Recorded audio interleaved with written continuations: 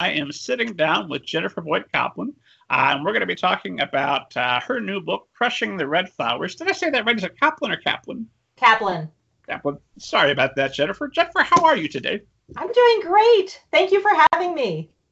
Well, thank you so much for clearing the time. This is launch week as we're talking, so I know you've got to be running around just like a writer who just launched a book. Exactly. How is your launch week going? So far, so good. We launched just a couple days ago on Tuesday, and I have my launch party coming this Saturday. Oh, very exciting. Where's your launch party going to be held? In Madison, New Jersey, at the Short Stories bookstore, 3:00. And what sort of exciting events do you have planned for the party? Well, we have a number of giveaways. We'll have an author Q&A, of course, some delicious German-themed foods, and a book signing. Fantastic. And of course, I assume everyone that's ever known or loved you will be there and saying, "Oh, Jennifer, we're so proud of you. This is such a momentous occasion."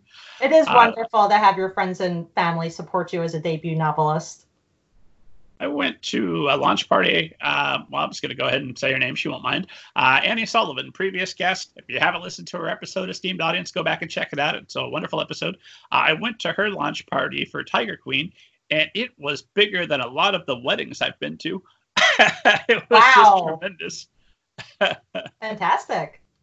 So since I'm talking to you here at Launch Week, what for all the authors out there who yearn to be where you are now at the launch of their book, what all has gone into planning this week, and what all do you have before you?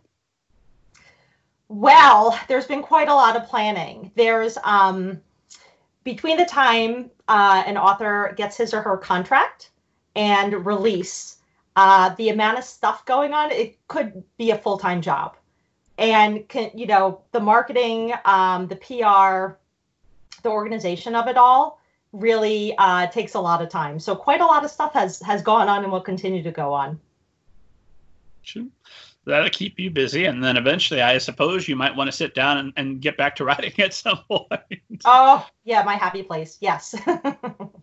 During the launch of a book, is that even a consideration? I'm going to write this week, or do you say, nope, this week I'm going to launch and then maybe I'll get back to it next week?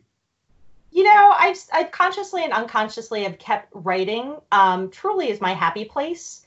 When I have something wonderful going on in my life, how do I celebrate? I take an hour and I write. If I have something sad going on in my life, I take an hour and I write, and it makes me feel better. So I view writing as a treat almost. So yes. So during my actual launch day, which was 2 days ago, I treated myself. It was my celebratory, figurative glass of champagne. I treated myself, even though I was super busy and had plenty of things to do. I wanted to take the time and just celebrate, and I wrote, and it made me happy.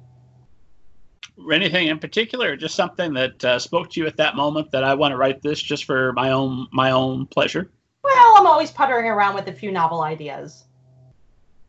So if I'm talking to you and it's not launch week, what does your usual writing schedule look like?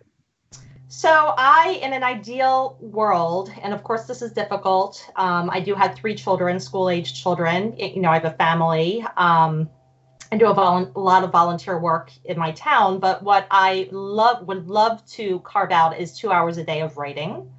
And perhaps now with the book coming out, 1 hour a day of marketing activities. That would be ideal if I could maintain that schedule every day, 5 days a week. So 1 hour, I know can be extremely useful for somebody that's on it, that's disciplined, that comes in and like, we're doing this. Yeah. For me, an hour is I've stared off and written maybe 30 to 40 minutes of that hour.